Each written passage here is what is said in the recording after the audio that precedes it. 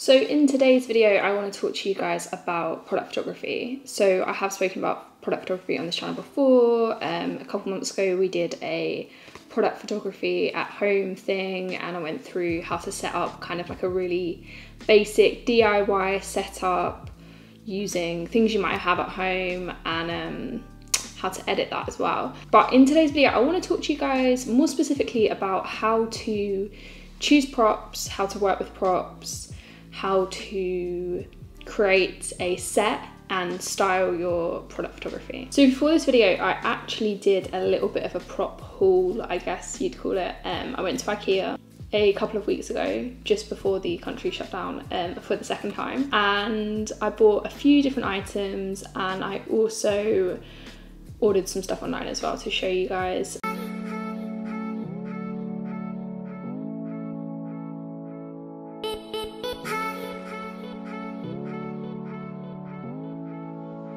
So firstly, I wanted to talk to you guys about how we create a set in product photography and how we choose the props to complement that. So the product that we take a photo of in product photography is often referred to as the hero prop or the hero object or subject, but this is a prop. But let's imagine we were styling a shoot around this as the hero product. So what do you think about? What kind of things do you want to think about? So for me, I kind of think about product photography in one of two ways. Am I making quite a literal set? So am I, choosing props that relate really specifically to the hero object and thinking about how I might be able to tell a story or a narrative with those props? Or am I choosing props based on the aesthetic value? So, what it looks like and how pretty a picture it makes. Or thirdly, I guess, are you trying to combine a bit of both? Ideally, you want to be combining both, but sometimes depending on the product, depending on the brief, that's going to change. So when I'm choosing my props, I want to think about textures. I want to think about how it relates to the hero subject, and I want to think about colours. So with that in mind, I'm going to talk you through some of the props that I bought from IKEA. So firstly, I'm going to talk about this and its sister items, since you already saw it. I honestly am not really sure what these are. If you are familiar with IKEA, you know that there's like a little bargain buy section at the end, and I picked these up mainly because of the colours, like how the block geometrical shapes and the block colours work together. I thought they might look interesting with specific products. I didn't expect them to have these little things on them. It wasn't very apparent in the packet. But yeah, like I said, I chose these for their geometric form and their bold colours. Next up, I bought a set of little cork coasters, and I think they were like £2 for each, for like two, so £4 or something. So there were actually two reasons that I bought these cork coasters. One being the texture. It's a really nice texture, and texture is really important when we're working with products because it can create like another dimension to the product. So whereas on this is quite flat, there's not really much of a texture apart from the sheen, the shine that you are seeing. It's not necessarily going to create that extra layer if you have a similar product with a similar texture. I also like how round they are. In case you haven't caught the theme yet, I really like geometric shapes. Another great bonus thing is that they can stack and we can layer them, which can also create some really interesting shapes. Next up, similar kind of thing, we've got this wooden board. This is quite small, it's quite a good size for product photography, and again, we're looking at the texture that this creates within the image. And similarly to the cork boards, not only does it provide a little bit of texture, but it's great for layering. Layering is something we want to utilise in product photography. Next up, I bought these two glass containers. I have got things in them now, and you'll see why when you see the behind the scenes. But yeah, these glass containers I thought would be kind of interesting to create reflections from glass. Is a really good technique to use, and also to store things and contain things. I don't know, even though I saw them in person when I bought them, they're bigger than I anticipated.